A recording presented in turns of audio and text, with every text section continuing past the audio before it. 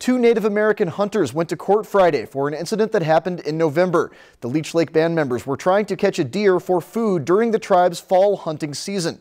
They shot it on land owned by the band, but it escaped onto private property where the hunters tracked it down.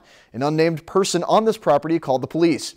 Minnesota was granted limited civil and criminal rights over tribal land in 1955, but attorney Frank Bibbo says the men who both appeared in court are innocent because of 1825 Chippewa treaty rights, which take authority over those rules. There's a boundary. It set a boundary from Michigan over to North Dakota, and it says the Chippewa decide who hunts north of that, and the Lakota, the Sioux, decide who hunts south of that.